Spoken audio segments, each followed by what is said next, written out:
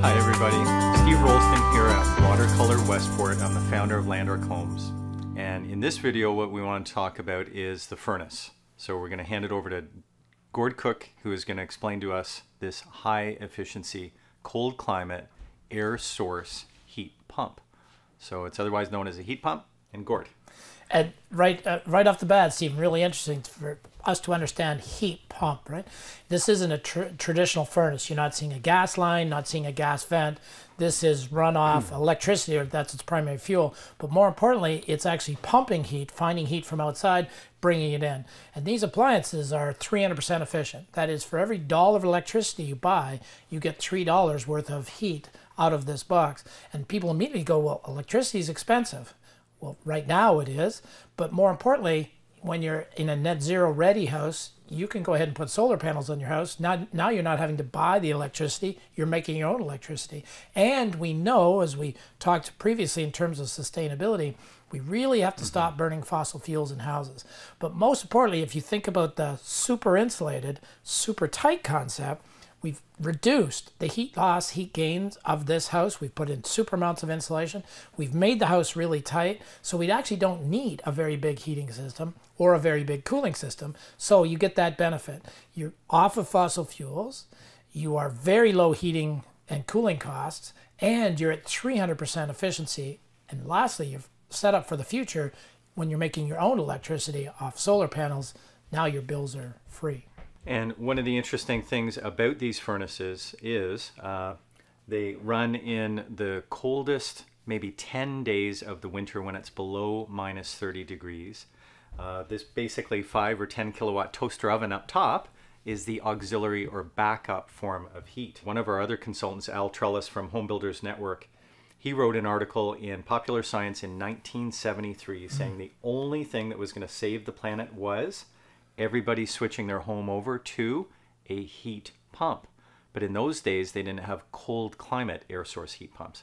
So can you explain a little bit the difference between an air source heat pump, a regular one of 40, 50 years ago, and the cold climate ones today?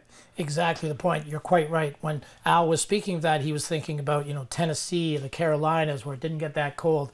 What happened in Canada is when it gets that cold, the heat pumps would freeze up. And you couldn't get reliable heat in cold weather, and you had to go to straight electric backup, which again at the time was really expensive. What's really cool over the ensuing 40 years, we have new technologies. We have variable compressors, variable refrigerant compressors, and we have variable speed motors that manage the flow of energy through these coils much better. And so now they are rated down to minus 15 degrees Fahrenheit, so they'll continue to run. That's about, minus 25 Celsius, and you said the last couple of days of the year now are on the backup. But most importantly, they're still working. That appliance is still working, even in that very coldest of weather. And some are going to say, well, that sounds too new. Well, interesting. We've been doing this cold climate heat pumps for at least 5 to 10 years, and there's an independent body that tests those. It's called NEEP. It's out of Vermont, actually, that tests and certifies that, in fact, they do work even at those very extreme temperatures. And then we should look at sort of how this is installed.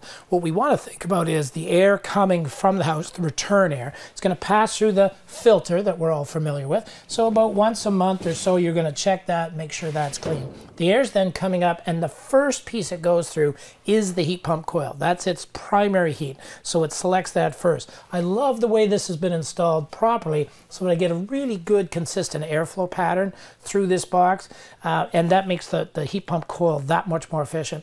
This is the blower motor that people would normally see, this incredibly quiet, incredibly efficient furnace fan motor. And then only when needed, it goes through that, you called it toaster element, I'm okay with that, electrical resistant coil, and then up into the ductwork. So really nice configuration, specifically designed, I'm going to say in the Canadian context. We want that heat pump coil first before it gets to the fan. Many people are familiar with an air conditioner that's sitting up here, but in heating and cooling mode, it's actually best for it to be here. So a really nice configuration. Your mechanical guy's done an outstanding job. Some of the people coming in also are very concerned that we're heating with electricity, and they're not aware of the intended fossil fuel taxes that will eventually make natural gas consistent with electricity in just maybe 7 to 10 years. So Gord, could you speak to that a little bit? Yeah, it's very clear. Globally, and this isn't just a Canadian thing, because some people say, well, this is politics. It's not politics. We really need to understand that, that blue flame that we're used to in natural gas or propane, great product. We needed it in the early days because we had these huge heating loads. We don't have the huge heating loads anymore. And all we're really trying to do is get houses to 20 degrees Celsius. We don't need that 2,500 degrees Celsius blue flame to get us to 20. Heat pumps are a much more useful way of using energy. And remember, again, the most efficient of gas furnaces are 98%. For every dollar of gas you buy, you get 98 cents worth of heat. This box, remember, for every dollar of electricity you buy, you get $3 to $4 worth of energy. And if you're thinking that's magic, it's not. It's heat pump technology. It's no different than the way your refrigerator runs, your air conditioner runs. It just runs in a reverse mode, heat pump mode. So we have a reliable product that's really designed for now and the future. Al was quite right. Should have been doing this 40 years ago. Didn't really have the technology here in Westport or in Canada. Now we have the technology. Now we have houses that can accept that technology. Key point. Tough to do in an older home. Can be done. But when you've done all the work that you've done, super insulated, super tight, this is a really nice approach to get through to the future. 10 years from now, everybody will be doing heat pumps. What a shame if you bought a house today and didn't have the right appliance and you had to switch it out 10, 15 years from now. So again, great job by Valley and you guys for being forward thinking enough to get these systems installed. And Gord, next, could you talk to people about how it pumps heat? How it pumps heat. Yeah, it's an interesting one, right? So let's think about outside. And people say, well, there's no heat outside. Well, there is, in fact. If I said it's minus 10 out, is there still some heat on that air? Yes. If I take minus 10 degree air, pass it through the refrigerant coil, it has the ability, through the magic of refrigeration, has the ability to extract another 10 degrees Celsius out of that air. It puts it into the refrigerant, pumps that refrigerant in here, and releases that heat, that 10 degrees Celsius of air here. Maybe it's 15, 20 degrees Celsius. So it's extracting heat from the outside air and simply concentrating it, running it through the refrigerant coil and releasing it in the same way that your air conditioner works, right? In the summertime, people say it's not cold outside.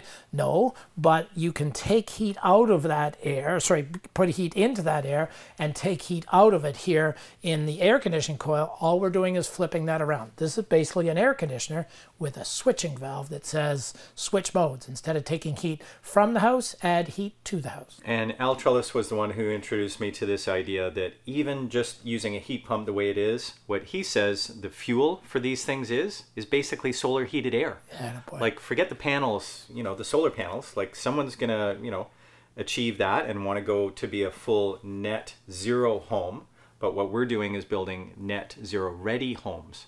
Now, can you touch to the fact that the solar heated air is the fuel? Yeah, exactly. When you think about air outside, even at minus 10, there's still some heat in it. Where did that heat come from? Came from the sun, it's stored around the earth or in the atmosphere around the earth. So we're using that as best we can. Again, rather than extracting a fuel from the ground that's been there for millions of years and using it up, we're saying there's a renewable energy that every spring, every fall is rejuvenated on the outside. So it's a very responsible way of using energy appropriately in our house. And lastly, Gord, where do you think energy costs will be for natural gas in 7 to 10 years? It's well written that within 10 years, the stated goal is that the price of natural gas per unit of energy is going to be the same as the price of electricity. So in a short 7 to 10 years. And where is that stated? These are federal policies, the carbon tax policies that we've committed to, frankly, as a nation at a global level. Let's say it's not really a politics thing. It's something that we've committed to as a country, all of us committed to, that we will ensure that there isn't a price signal, if you will, that encourages people to use one fuel over another.